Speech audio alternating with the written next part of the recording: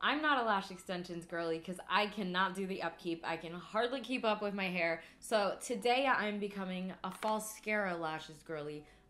If this works out for me. I've seen a lot of people try this and it seems to be working for them. So I'm gonna try it out today and we're gonna see how easy it is, if it works, and how long it lasts. So if you're not familiar with this, download TikTok. But also, this is just a set by Kiss.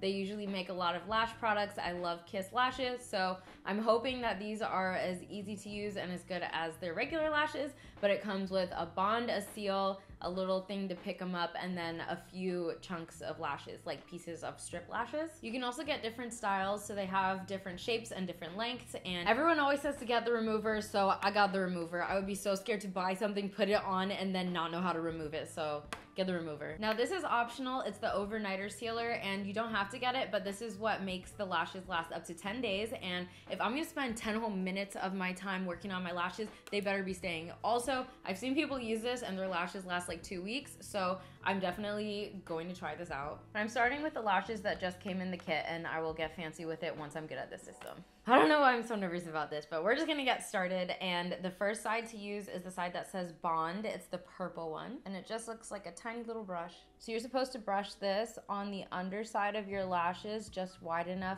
to put one of the little strips because it's gonna dry quickly. And some people say to leave it on for 10 seconds before putting it on so it gets tacky. So I'm just gonna do the width of one of the strips, and don't get it on your lash line, just like right up to it, but not on your lash line. Everyone keeps saying a little goes a long way with this, so I'm just gonna do that. This is kind of hard with my lashes being curly at the end.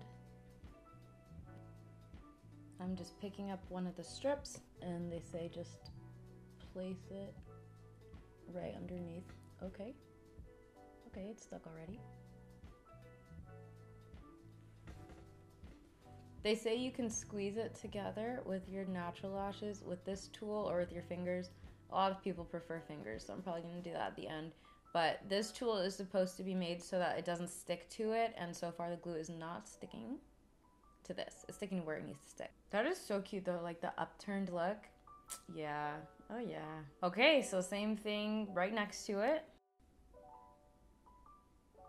Ah, okay, that was not good. I think I was too slow on that one. I'm gonna try and go faster.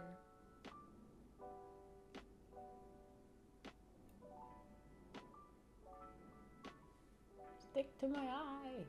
Okay, that looks good. Not bad, not bad. Okay, I'm gonna do one more. Let's see if I can do this one the first try.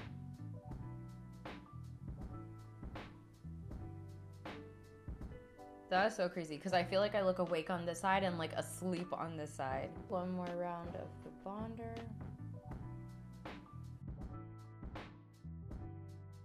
Nope, that's not good. Let's try again. Not gonna lie, that applicator is too hard to use, so I'm switching to tweezers so I can get it more precise. And it's easier to hold. I'm actually gonna cut one in half so I can do the inner corners. Just adding a little bond. Now I'm gonna just squeeze it together with my natural lashes. I think I actually might use this tool for that. Ah, no, get off. Okay, I am very happy with this side now, so I'm gonna seal it all in. This is supposed to help it from being sticky when you blink, so it won't get caught on the bottom, and so that it doesn't get caught on the top while you're sleeping. So you're supposed to just rub it underneath. I'm putting some on top too because I saw someone show this as a hack, but this is not in the instructions, so it is optional. So I'm very happy with these, so I'm gonna seal it in with the overnighter. So this is like black stuff. This is like a black liner, but you're supposed to just cover it, not on the lash line, but just kind of along the edges. I don't know why there are two types of glues, but there are. So here we go. Here's the before and here's the after, and you can see like the craziest difference when I look down, when I look up, when I side eye, you know, doesn't give the same effect over here. So I'm gonna do the other eye. Let's get the first bond on. Does anyone else have corner lashes that are just curled into oblivion? Like, what am I supposed to do with these? Second strip. Third strip. And lastly, I'm gonna do that inner corner half lash. So now before it sticks to everything else, I'm gonna seal it in. You can definitely tell when the sealer is on because then your lashes aren't sticky when you blink. And I'm gonna do the top. Oh, see, because it gets sticky up there. I think the lashes look even better once they're sealed. I feel like it makes them kind of glossy or something.